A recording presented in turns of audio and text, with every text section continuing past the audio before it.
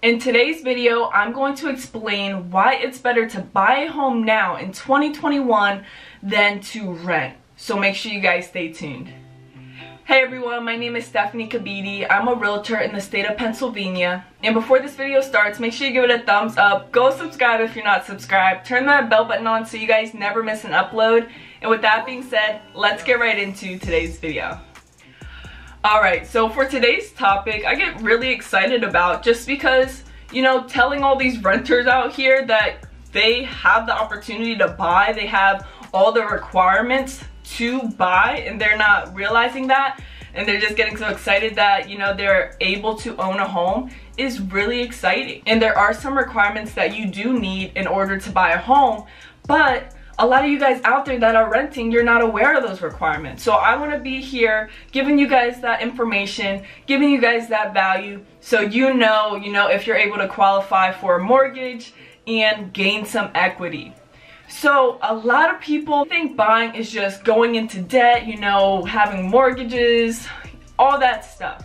But literally you're renting, and renting, you're just putting more money in your landlord's pocket. You're making your landlord 100 times richer.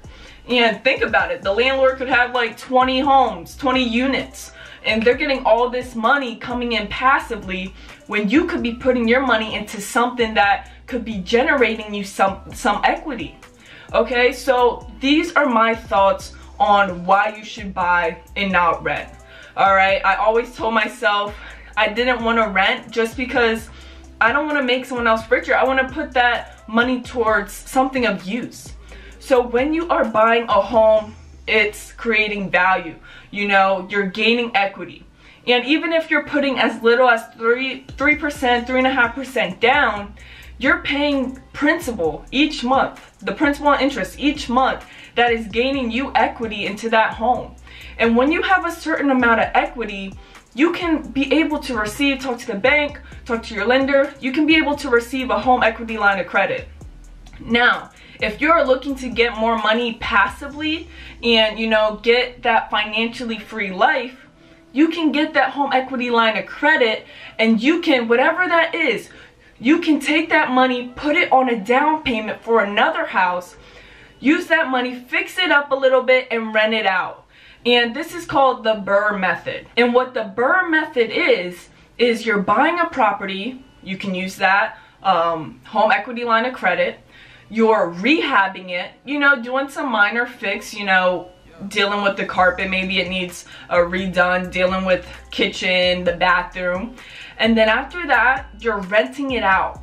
And once you're renting it out, you know, you got your tenants in, paying you monthly, then you refinance. And when you refinance, you're buying low, you're putting equity into the home, you're putting value into a home, making it appreciate, you're gaining that value. Like I said, that value is the main thing. And you refinance, and then you're repeating the process over and over again. And then you use the equity in that home. You buy another home. And you see, it's a compound effect. It's a domino effect of you continuing to purchase homes, and you're becoming the landlord, making that passive income. So buying has so much value of gaining equity, and equity is huge. Equity is really huge. So I want to tell you guys, the number one thing you need to worry about when you're buying is your credit. And what lenders look at is your FICO credit score. So don't worry about Credit Karma. Don't worry about, you know, all those websites out there. Worry about your FICO credit score and building that up, making sure you're paying down all this unnecessary debt, all your car payments, stuff like that, to build that credit up. And try to use, you know, 10 to 30% of your credit line to help gain your score and build your score up as well. The other thing you want to look at is your job. You want to have a steady job. Banks are going to look at that to make sure you're able to pay off the mortgage right away, you know, paying it month to month. So you want to make sure you have a steady job. They love seeing 2 years. So just try to make sure you keep that same job, keep it steady, and focus on that credit score. So right now, if you're renting about, you know, $800 per month to, you know, $1,200, even higher, you may be able to qualify for a mortgage. You're paying that much, and that's what some mortgages are costing, depending on, you know, the state you're living in. But in the state of PA, you know, some mortgages are $800, some mortgages are $900.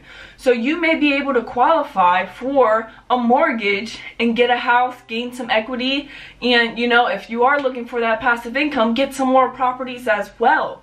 So if you are, make sure you contact me and you're in the state of PA. And if you guys have any questions, just comment them down below, or you can DM me on Instagram. That's in the description as well. I answer all my DMs. And guys, if there are other videos you want to see or you're curious about, just comment them down below as well. But I hope this, you know, video gave some value and some information that will be some guidance to you, and that will help you in the long run, in the future. And if you enjoyed it, make sure you give it a thumbs up. Go subscribe if you're not subscribed. Turn that bell button on so you guys never miss an upload. And I'll see you guys in the next video.